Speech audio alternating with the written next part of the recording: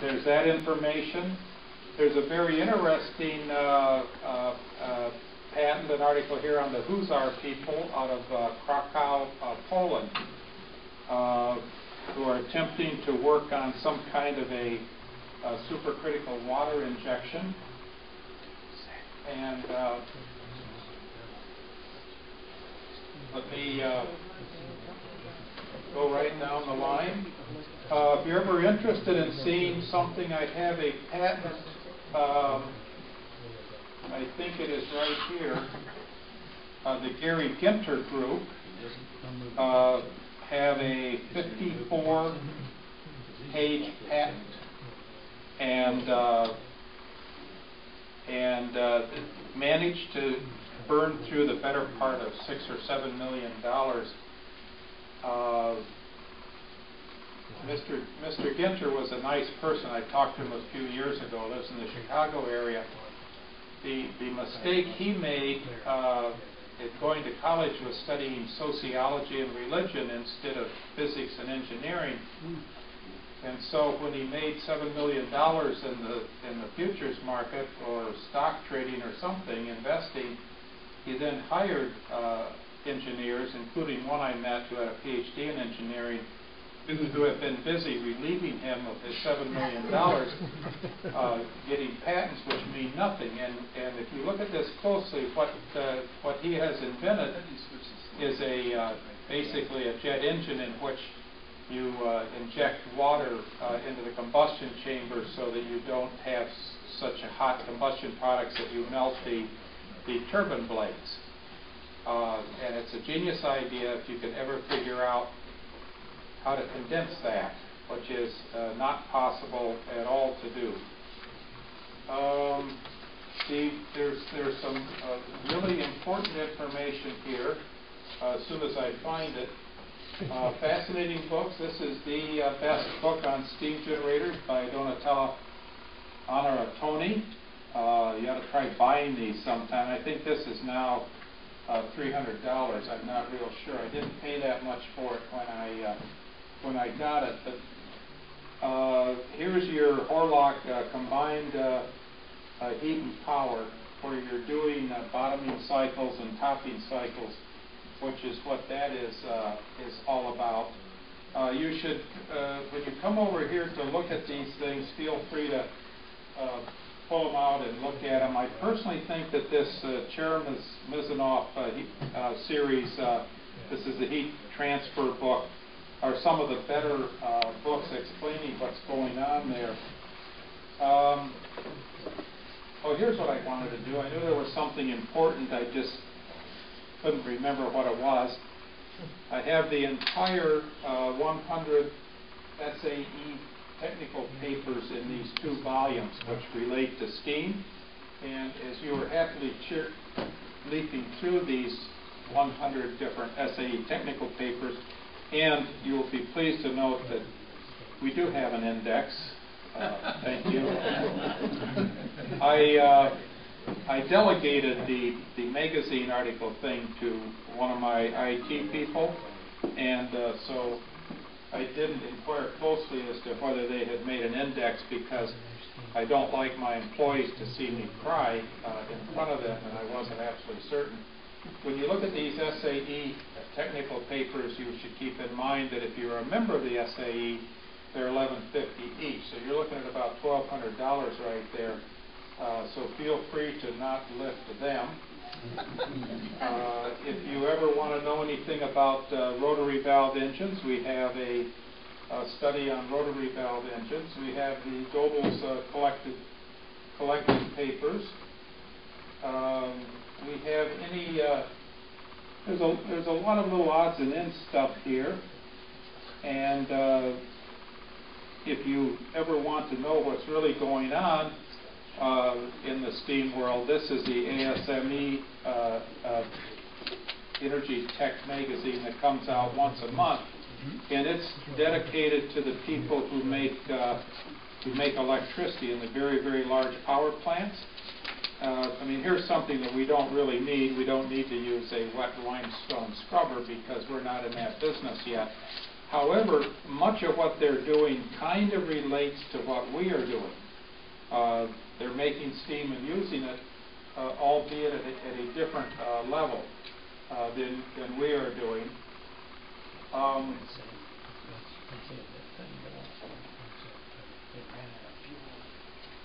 This is probably one of the more fascinating works here. The Newcombem Society out of Great Britain has published any number of articles, and I do not have them entirely scanned here. I have some of them, but they are the one place to get the really, really good explanation of the still.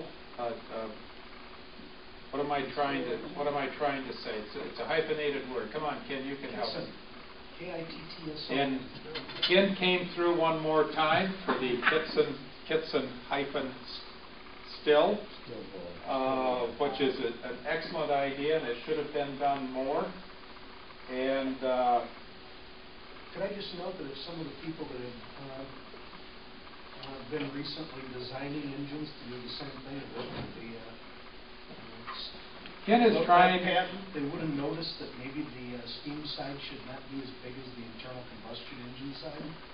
You know, Ken's trying to be desperately, I might add, trying to be diplomatic, and he is attempting to not make reference to the person I referred to 3 minutes ago, my good friend Mr. Harmon, who has invented, without a doubt, the most. I love studying the steam engines because they restore my faith, absolutely restore my faith in the ability of people to invent complex things. There is no limit to how incredibly complex somebody can figure out how to make something. And Mr. Harmon has this wonderful idea. He's avoided using a crosshead, and he's using the inside of the piston. He's using the outside of a piston like a normal, well-adjusted person has for an IC engine. And then he machines the inside of the piston, and I've completely forgotten how he got rid of the wrist pin, but it's not in the way. And so the inside of the piston comes over a plug, and we cannot illustrate that without dumping coffee on somebody else's. Oh, it's somebody else's paper. Why did I care? So anyhow, the piston goes up and down over a plug. So this ends up being the cylinder head. So it's a enormously clever way of accomplishing something which didn't really need to be accomplished. But it's fine. It's fine if people can do that. If I'd had a few more moments here, we could have found a little more organization as to what I have. But there's just, I mean, here's Doug Garner's monotube boiler control. Here's Westbury's Gemini engine. There's just more information in here than you can possibly find. And what's interesting is this information is almost impossible to find anywhere else. Here, for example, is a Curtis Turbine thing. Here's a Skinner Uniflow engine thing. Here is your Daboud thing, and Mr. Daboud, Tinker Daboud, were trying to accomplish, probably in a different way. They were trying to accomplish what Mr. Zilm was trying to accomplish. What they were trying to do was use the steam that they didn't want to condense the steam and lose the latent heat of vaporization. And so the whole theory there, as I understand it, and I have asked many people who actually understand it to explain it to me, and have failed. So I decided that if no one who understands it is going to explain it, then we're going to have somebody who doesn't understand it explain it. which is better. But when you have all this steam that is fully expanded, what you want to do is you want to use that steam one more time without condensing it. So what you want to do is you want to repressurize it. Well, you want to repressurize it before you run it through a boiler again, but you don't want to have that heat build up while you're repressurizing it, because it's bad enough to repressurize it. So you spray the water in while the piston is going back up, and then you run that through the boiler. Can we go to something? Oh, here we are. Thank goodness. Yes. You will never know what Mr. DeBood was trying to do. You'll never know, and that's the way it goes. This is Jim Tangeman's garden tractor. It was made with is that a 2 1/4 inch board? 2 inch? 2 1/16. I always exaggerate. It was a 2 1/16 inch board, and pardon me, piston valve. Jim knew the guy who was in California and since moved to Florida, who his name of his business is Loco Gear. And he cast these beautiful little, well, they're actually really ugly because they're very rough castings, of the cylinders. And the whole thing for a Shay, which, as everybody knows, is a 3-cylinder vertical engine for a model Shay locomotive engine. So Jim knew the guy and got only the cylinder castings and then machined the whole cylinder, the piston valves, made the pistons, made the piston valves, made his own wrist pins, connecting rods, and did that. And that is one of the fastest things I have ever been in. I made a wood-fired thing, and I have this fire that's just humongous to go anywhere. And he's got this little teeny fire, and it goes everywhere because he happens to have a Worthington boiler in there, which he welded up himself, which actually, most amazing thing, it works. I don't know how far you can get in there to see what the Worthington boiler is. The problem, and Mr. Tangeman did not ask me for advice on how to make this, but my suggestion was he should have spent a lot more time making that a wider track so that it was actually safe to drive, instead of making something that would do 40 miles an hour that should never go over 15 if somebody wants to live on it. He should have made a better chassis. But when somebody makes a steam plant that is so successful, then you can't, you don't want to complain.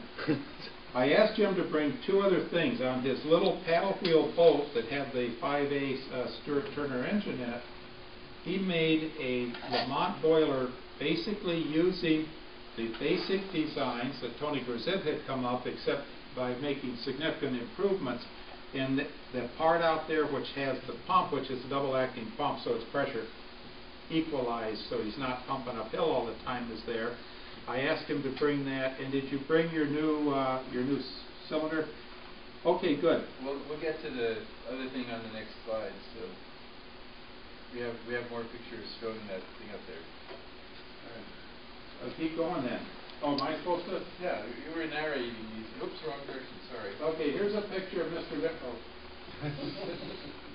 There. That's another tractor. Sure. From Mendocino County. Say a few words.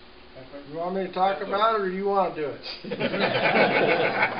I'm still trying to figure out which end I'm looking at. Bruce, tell us about A little more flash, I think. You'll never I give want a chance to I want Bruce to tell about the coils in his boat boiler, because they were the wrong size, and he chopped them out and made them the right size, and I can't remember if he made them little or bigger. The coils were in this boiler, and they were too small, and I put bigger ones in, and it works much better. I thought you said that was a shell boiler. No, that's in the boat. Whatever. Pin me up. No, that's beat me up. Okay. A few years back, I don't know where to start. I always kind of had a wish to build a contraption that so I can drive around. And I've been fooling around with the boats for a long time, steamboats. And it is a quantum leap to go from boats to land vehicles just because there's more involved. And so I kind of would make sketches of iron wheel tractors, and I thought about, scale model case, freelance or something.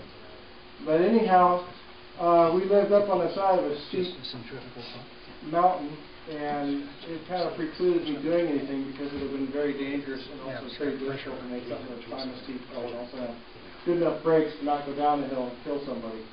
So we ended up moving down onto some flatter ground, and one of the things that came with the property was a Ford 8N tractor that the previous owners had dropped an enormous cottonwood tree across while it was running. And it basically drove the hood down into the front down to the ground, broke the front wheels out, cracked the block, and so there was this hulk of a tractor sitting against the fence. And meanwhile, this thought of building something that the thought hadn't died, and I was looking at that hulk and I go, wait a minute, there it is. Yep. Half built. So, I got my kids to give me a hand picking it up with the other tractor bucket and carting it out of the field and into the shop where I could cut off the bad parts and keep the good parts, and propped it up on some blocks of wood, and then got some 2x4s and clamp things and kind of started measuring and thinking, made a few sketches, and so this is kind of what it's evolved to. This wasn't the original boiler that was on it. I had built a shell-type water tube boiler. This is why Tom's confused. Which was going to be for my boat. But I hadn't taken the old boiler out of the boat, and I thought, well, here's the boiler. I'll just use this for now for this. But the engine is a 3 and 5x4 compound. A man named Dick Burley made patterns quite a few years back for a boat engine, 4.5 type compound, and I had a set of castings for that. But I didn't have space to do 4.5 and also be able to reach the firebox and configure this. So the engine is built in a V configuration. You reach between the cylinders. There's a pedal you step on, and the fire door opens, and you can stuff wood in. I'm not as clever as most of you guys with the engineering and stuff, so I kind of cobbled this thing together and didn't want to spend a whole lot of money making it too correct. I didn't want to get too far into it and find out it didn't work. So I made it the way I do things, and it actually works pretty well. And in retrospect, I think that something like this that was done a little more properly would be very viable for third world countries. As far as fuel, it likes sticks. It doesn't like big firewood. It likes handfuls of sticks, lots of flame, and so you have a fireman and the guy driving it. I skidded a few logs with it that weren't huge, but they were big enough that it was working. I put it in a tractor pull and embarrassed myself badly. But it's been a lot of fun, and that's kind of it. It's out there, and if somebody wants to corral me, I can point out more stuff that I can't think of right now. And I'm thank you for letting me be here and sharing this, and I hope to learn something from all you people today. What were the different sizes of those coils? The boiler is a 3-drum type, and I had acquired some boiler tubing from one of the guys at Roots and Motor Power. And the first stuff I used was 5/8 diameter with a 5/16 bore, fairly heavy wall. And I rolled it in the lathe around 4-inch pipe. I played with the change gears to get the lead screw going really fast and the spindle going as slow as it would go. And ran through split block of oak and wound them. But because they're like 13 turns in a 20-foot length, the small diameter, there wasn't flow through it. And I didn't realize this was a problem. I heard a Serpal A, the tube's red hot, and that stuff's just going to come out of there. Well, it didn't work that way. So the other size of tube that I got a bunch of was 3/4 inch diameter, a little over 120 watt. And I was hesitant to use that first because I thought it's just going to collapse when I do this unless I make a fancy spiral on the grinding mandrel. But it turned out, because it's annealed boiler tubing, it just wound up nice. And so, you know, same deal. You set the feed on the lathe, start her up slow, and wind them up. And then the other set, you start at the other end, put the feed in reverse, and wind left hands and right hands, and then they nest together nicely. So it's about 35, 38 square feet, something like that, which turns out it's not quite enough for that engine unless you've got a really roaring fire. So if you're not being distracted and you've got lots of sticks and you're on top of it, you can keep it pretty good. If you're at a show and some nice looking lady wants to ride to make sure you know your fire's done, you know, and you know how to do it. Yes. Bruce, did you put an economizer in that?